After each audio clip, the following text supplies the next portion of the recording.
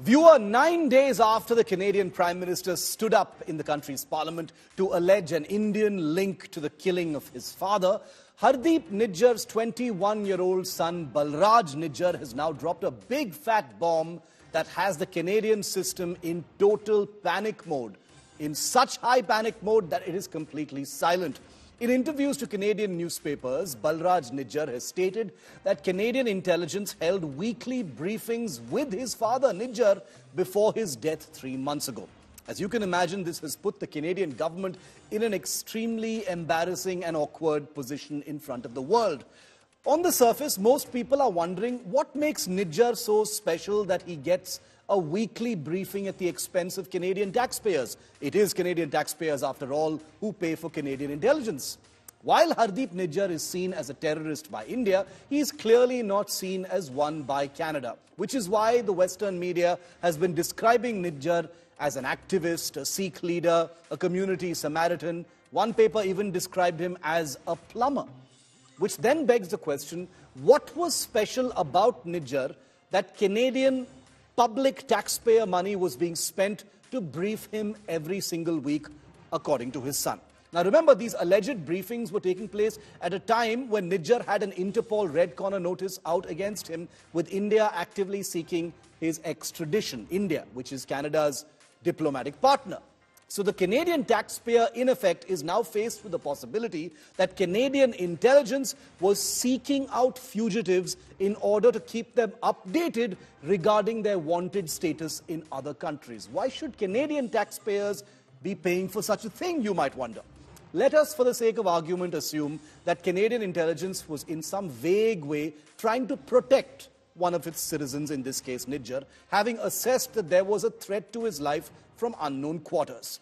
This then begs the question, viewer, did Canadian intelligence basically fail then in their primary objective to protect Nijjar and save his life? You're also probably wondering, why so many meetings? Why a weekly meeting? Why a meeting every single week? What was so important about Hardeep Singh Nijjar? Could it be that Nijjar was an informant for Canadian intelligence? Is it possible that he was so deep in with infamous Khalistani terrorist gangsters that he had begun to be a liability for handlers, perhaps sitting in Pakistan? Is it possible that he was bumped off either by gangsters because he was getting too big for his boots, or maybe he was bumped off by the ISI through their Canadian proxies? As Canada's attempt to blame India for the killing of Hardeep Nijjar backfires spectacularly across the diplomatic spectrum for the last 9 days, with no evidence presenting itself for 10 whole days after Trudeau made that startling allegation, these scenarios I've just described have rapidly gained credibility and credence. And remember, these are not things that we are saying. It's the Canadian media that's asking these questions. The Indian government has said repeatedly that they've received nothing by way of specific evidence or information to support Trudeau's dramatic claim. Dr. Jaishankar said it just a few days ago.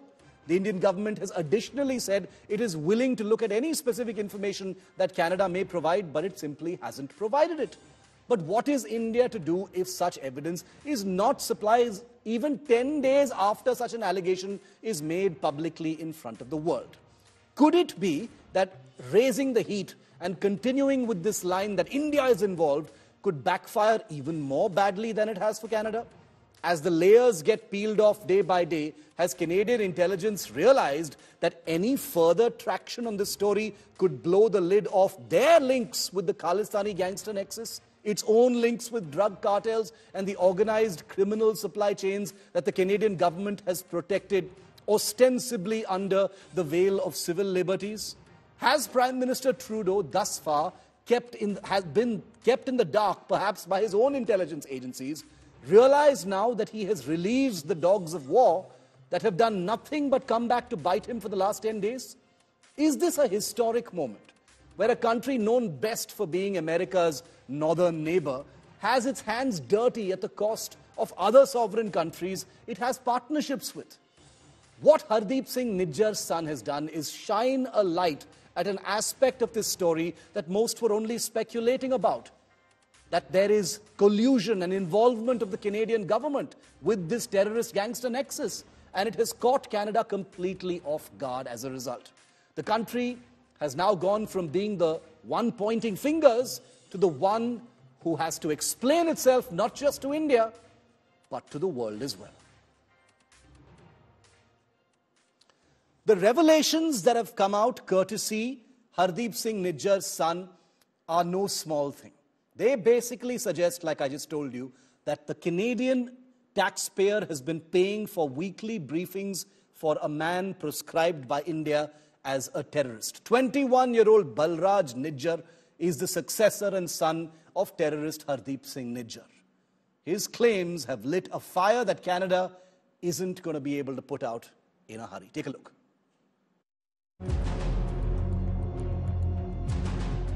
A new twist to the diplomatic war between India and Canada over the killing of Khalistani terrorist Hardeep Singh Nijjar. Hardeep Nijjar's son, Balraj, has made a sensational claim.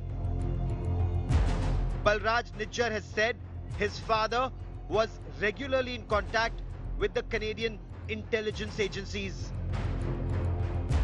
Balraj, in an interview given to the Canadian media, revealed that Hardeep Singh Nijjar met senior officials of the Canadian intelligence establishment 2-3 days before he was killed on the 18th of June outside the Gurdwara in Surrey. Balraj also said that intelligence authorities had advised Nijjar to stay home. Balraj says he accompanied his father to these meetings. The new revelations come days after Canadian Prime Minister Justin Trudeau, in a statement in Parliament, pointed fingers at India over the murder.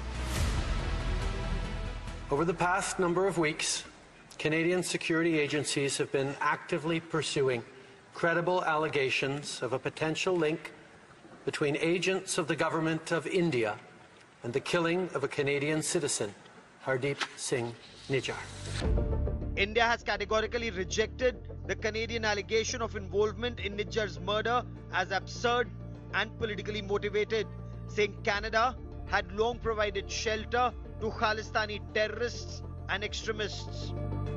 कुछ देश हमारी दी गई information पर बहुत तेजी से react करते रहे हैं, जबकि कनाडा के बारे में मैं अफसोस से कहता हूं कि हम लोगों ने बहुत इंफॉर्मेशन उनके साथ रेगुलरली शेयर की है, हमारे लेवल पर भी और भारत सरकार के लेवल पर भी। जहां तक पन्नू का सवाल है या निज्जर का सवाल है, इसके बारे में हम लोगों ने उनको कंक्रीट एविडेंस दिया है और वो स्वयं भी जानते हैं कि इन लोगों की किस तरह की गतिविधियां हैं, लेकिन अफसोस यही है कि वहां से जिस तरह की रिस्पांस मिलनी चाहिए कनाडा से, वो रिस्पांस नहीं मिली है। Hardeep Singh Nijjar was originally from a village in Punjab's Jalandhar district. The 45-year-old went to Canada, allegedly on forged documents, according to investigators. India has been demanding action against Khalistani terrorists, including Nijjar, who are operating from Canadian soil for several years now. It's extremely curious why Canada's intelligence agencies would meet a plumber so frequently unless there is more to it than meets the eye. Because do keep in mind, Indian intelligence agencies and the Ministry of External Affairs had regularly, not just once, but more than once, shared a dossier on Hardeep Singh Nijjar, who was a designated Khalistani terrorist in India. Khalistani terror, open threats to Canadian Hindus, targeted killings, gang wars, and now a diplomatic war with a friendly nation have put the Canadian government in a tough spot. Bureau Report, India Today. So let me just summarize the questions that I have in my mind, viewer, and I'm sure if you've been watching my show so far, these are questions in your mind as well, because we are completely aligned in the questions we ask on this show. Number one, why does an activist or a person being described by Canada as an activist need weekly intelligence briefings? Can someone please tell me? Question number two, what were Canadian agents briefing activist Nijjar about? Can someone please tell us that? Number three, was Canadian intelligence trying to hide a possible nexus with the Khalistan terror gangs? There's a big nexus over there, which is clear for everyone to see by now. Number four, was Hardeep Nijjar an informer or an informant to the Canadian intelligence? And could he possibly have been, done away with or bumped off by these Khalistani gangs or these organized crime gangs that operate in Canada freely? Number 5, was Nijjar in some way disobeying orders? Could he have been bumped off by Pakistani proxies operating in Canada? Did he get in too deep? Was there a drug cartel angle in this? And did Pakistan not like what he was doing? And did they get him bumped off? There are so many tantalizing questions to be asked, which is the reason why Justin Trudeau's attempt to link all of this with India is being seen with a great deal of incredulity and also with increasing disdain, because it's been 9 days since the allegation and no credible, incredible, non-credible evidence has been presented in any which way. Joining me live to try and make some sense of this very, very mysterious, tantalizing new angle to the story, Gaurav Sawant, our managing editor, who's been looking at everything very closely. But I'd like to start first by asking Yashovardhan Azad, one of India's most well-known and well-regarded commentators on matters intelligence. He's a former IPS and former Special Director with the Intelligence Bureau. Mr. Azad, welcome. Gaurav, thanks for being with us. Mr. Azad, what do you make of this? For the lay person, that Canadian intelligence, and this is not something we are saying, the son of Hardeep Nijjar says that Canadian intelligence was meeting his father every week to brief him and to hold meetings. What do you think that was about, sir? Shiv, you have raised a lot of pertinent questions also before. Let me add a few, because if you have any formal, murder investigation, there are so many trails you like to pick up and then you thread in between. In this particular case, what is really intriguing is that after even 3.5 months, there have been no suspects, there have been no statements, there have been, and by the way, if you look at the a very deep study by Washington Post, even the people who are living nearby have not been questioned. So apparently, how is this investigation being done? What does not know. The second part is that this is absolutely mind-boggling when the son says that he was having a regular meeting with the CSIS. Now, obviously, as an intelligence man or as a cop, I would say he could have been one of the assets. Because mind you, Shiv, this gentleman, Mr. Nijjar, had gone over to Pakistan to meet the KTF chief. And on your platforms, you said it so many times that he went to Tara. This was an information. We also gave this information to the Canadians, and the Canadians were already aware of this information because this travel was facilitated, obviously, by the ISI. The other thing which is very, very visible and known to everyone is the collaboration between the ISI offices in Canada and the various Khalistani groups. These Khalistani groups who are running extortion rackets, as you already pointed out, also being funded in some of these gurdwaras. So a lot of these actions are resulting in inter-gang rivalry. And mind you, there was a murder before Ripu Daman Malik's. And then even later, there is another murder. But these two murders have not raised any hackles in Canada. Only the Nijjar murder has raised. So obviously, he was somebody important.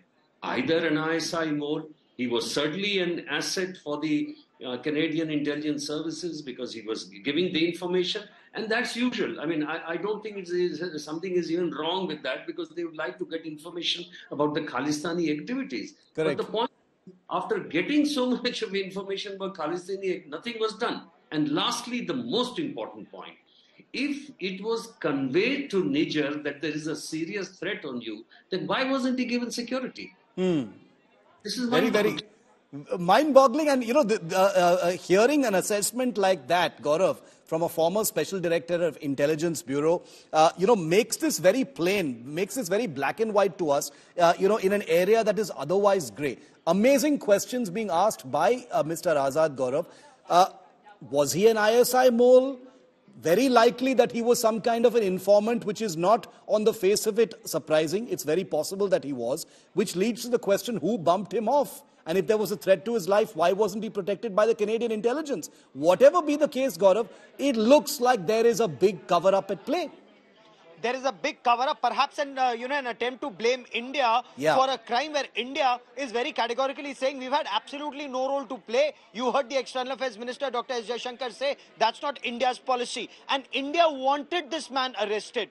Had Canada actually taken action on all the dossiers that India had sent after designating Hardeep Singh Nijjar as a terrorist under UAPA, Prevention of Unlawful Activities Act, the Canadian agencies could have arrested him and put him in jail. Perhaps he would have been alive. They could have extradited him into India. Perhaps he would have been alive. But they did nothing. They kept meeting him, according to The Sun, every week. Every week there was a meeting, which means he must have been someone really important as far as the Canadian intelligence agencies were concerned, that they'd met him on the 17th. That's one day before the murder.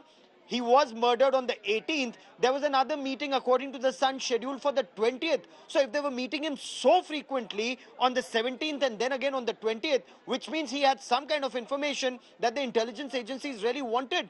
And was that the reason he was bumped off, that someone didn't want that intelligence to reach the Canadian intelligence agencies? And was he actually playing a double game, working with the ISI, as Mr. Yashovardhan Azad very rightly pointed out, and as you've reported, Shiv?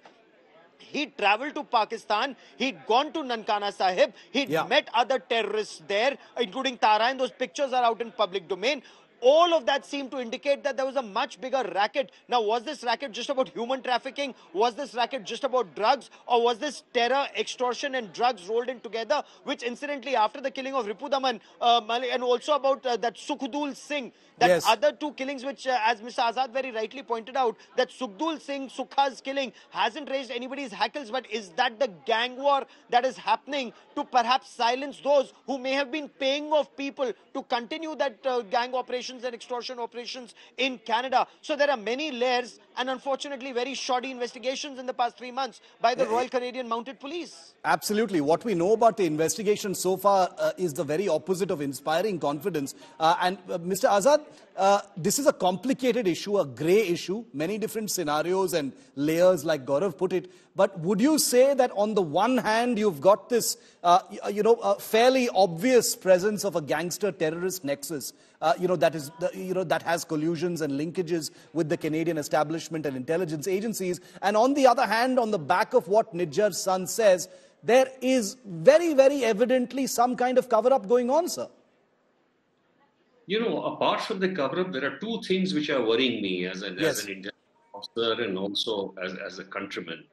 One is that there is a huge kind of a build-up being given and a hype being created that are happening in Punjab, and that is why these fellows are going on forged passports and trying to seek amnesty and going as a refugee, which is telling the world, in Punjab, Sikhs are being persecuted and all. Whereas in actual practice, what is happening is Punjab is least affected by the impact of Khalistani activities. It is impacted in criminal terms by the kind of the gang wars and the extortions which we are doing, like the killing of Sidhu Moosewala.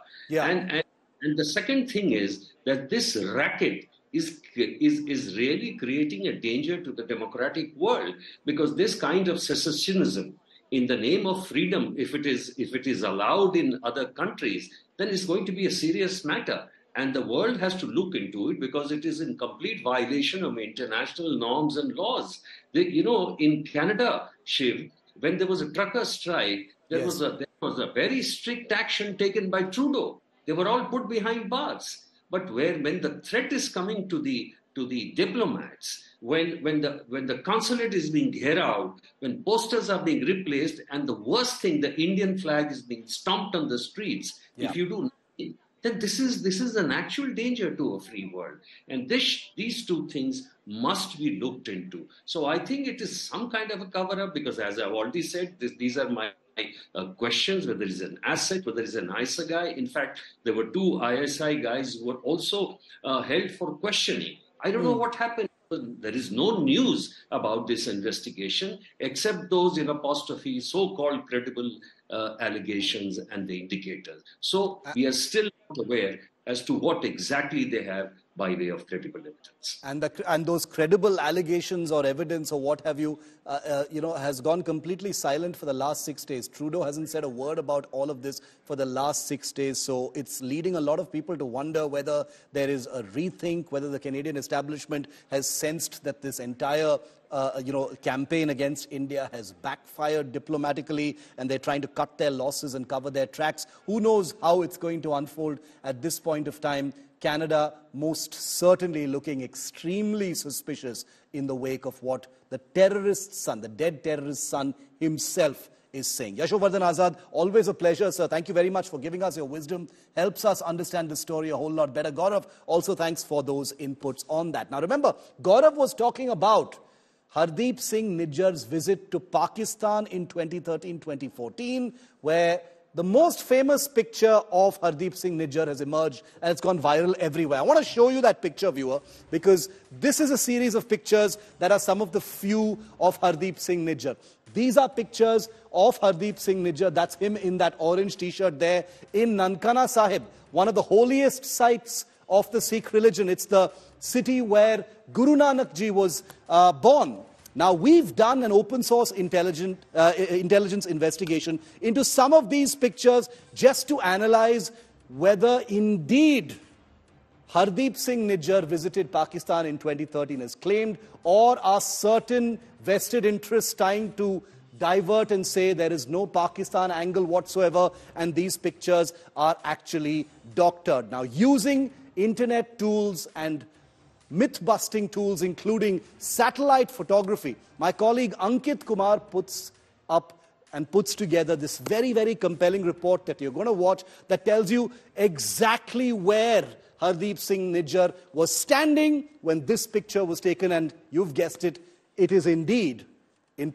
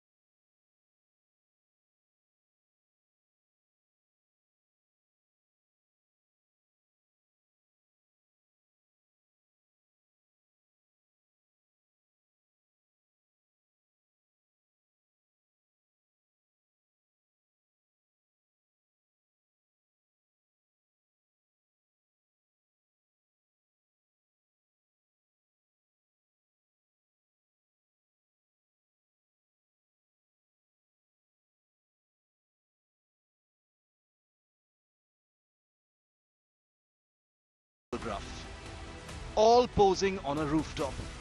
Trees, an open area, a gate and dome-shaped structures in the backdrop.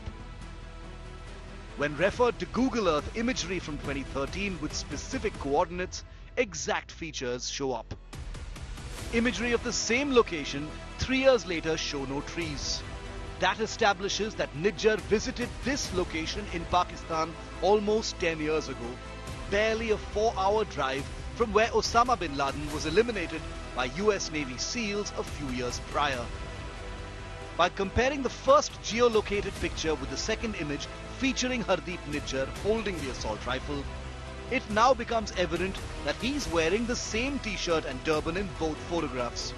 And that lends a high degree of credibility to assertions that Nijjar's AK-47 picture was taken during this same visit to Pakistan. This in turn punctures theories spun by Nijjar supporters of his being a selfless volunteer and a devotee going on a pilgrimage. His visit to Pakistan more than just a religious tour when he pictures himself brandishing an assault rifle. With Ankit Kumar, Bureau Report, India Today. So these have become the most shared pictures of terrorist Hardeep Nijjar during a visit to Pakistan in 2013, 2014. Like I said, there have been vested interests who have tried to say that these are manufactured. But this orange T-shirt that we've analyzed with that other most viral image of Hardeep Nijjar is the very same T-shirt taken during the very same trip, perhaps on the same day as well. The weapon that Hardeep Nijjar is carrying is an authentic Kalashnikov rifle. We've looked at all these images very closely. We've also geotagged the location. What India Today's Ankit Kumar has done is not only analyze all these pictures, but we'll show you where this picture was actually taking. This is the marvelous aspect of open source intelligence. That's where it is. Now, we've got 3 features, trees and buildings behind Nijjar in this picture that we've geotagged and analyzed using satellite pictures. And that is the location where Nijjar is standing in Nankana Sahib. That is the Dwar behind him that you can see in those pictures. Some of those trees have disappeared, but the satellite imagery does not lie. This is precisely in one of the Sikh religion's most holy places, Nankana Sahib, the birthplace of Guru Nanak, that this terrorist visited in 2013 to possibly and ostensibly meet with ISI agents. While on the topic of the ISI, and that the fact that we've busted these pictures and made it absolutely clear that this was in Pakistan around the same time and those pictures are interconnected, the Pakistan link is completely settled then. There's no argument, there's no debate. But the Pakistan angle doesn't end there, because even now with what's happening in Canada, with the Khalistanis being protected there, there is an ISI toolkit that appears to be doing the rounds. Watch this report.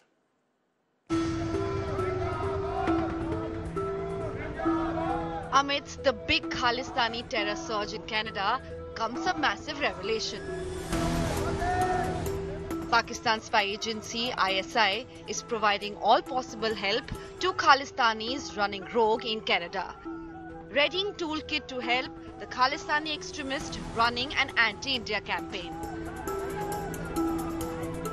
Sources say the Pak spy agency has roped in retired Pak Army officials, journalists and influencers to push anti-India hashtags on social media.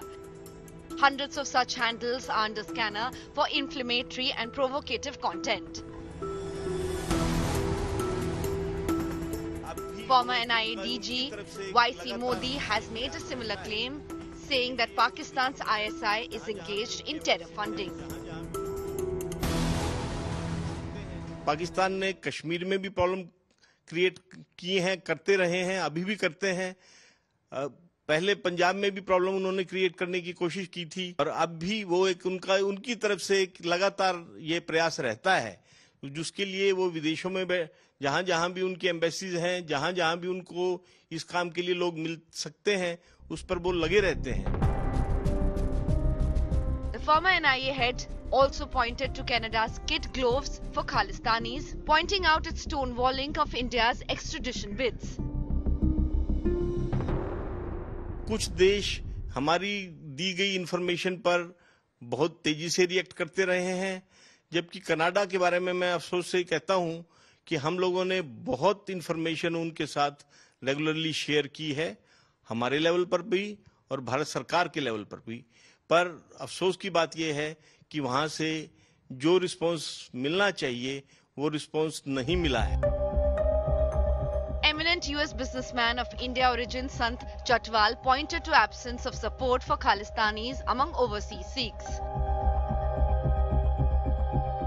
There is hardly anybody who's supporting Khalistan. This has become a political tension between both the countries, and there's some sort of big miscommunication going on, and which we all Sikhs, everybody, I'll say 99, more than 99%, we love India. India is our country, not the Khalistan. Nobody is interested in Khalistan. India, meanwhile, is piling on the heat on Khalistani elements with a series of multi-state raids, detaining dozens of suspects with Khalistani links. The raids are aimed at dismantling the terror gangster drug smuggler nexus, the weapon suppliers and financiers. Bureau Report, India Today. Gaurav, getting a word in from you on this, on the Pakistan angle, the ISI toolkit that could be at play. You know, looking at all those scenarios we discussed, Gaurav, if it was indeed the gangster nexus that bumped off, if it was the Pakistan ISI that had him bumped off, that's one thing. If the gangster nexus had bumped off, then it's not surprising to see how Pakistan wants to get involved to try and manage the perceptions. And they may have had a hand in trying to get India blamed for it. That would be a very desperate attempt. But Shiv, these are, you know, what happened before, what happened after, in the form of killing of Sukhdev Singh, and the fact that there is an apprehension not just in Canada, but also in the United States of America, because a lot of these gangsters, they, you know, Khalistan is just the brand. Khalistan is just the name. The industry that they run is extortion. The industry that they run is human trafficking. The industry that they run is actually drugs. Khalistan is just the cover so that nobody touches them. Authorities in America will not touch them. Authorities in Canada will not touch them at all. And in some countries in Europe, action is very, restricted. So that is why they claim that they're all freedom fighters for Khalistan. They're actually extortionists and terrorists and, people who are indulging in human trafficking. And we've seen that. We've seen that in the form of Sidhu Moosewala being killed in India. We've seen that in the form of Sukhdev Singh being killed in Canada. Shiv, the apprehension is that this will set off a chain reaction and will have a domino effect. So if one gang kills members of the other gang will hit back, and it will, even for these gangsters and mafia, it will be down to the mattresses, and America and Canada will unfortunately either have to take action against these elements or pay a price for it. It's, it's being done very effectively, and that's the reason why the entire world now perceives Canada as a country that has condoned terrorist and gangster violence. A nexus that most people didn't even know about has become an everyday reality in the mainstream media. That is the truth of it. Nobody can manufacture this stuff. These claims being made by Nijjar's own son, not by some third party. It's a story that has become hugely bigger with each passing day. We're on day 9, tomorrow is going to be day 10, and who knows what else it will bring. Gaurav, thanks very much as always. We're going to continue to track that story very closely here.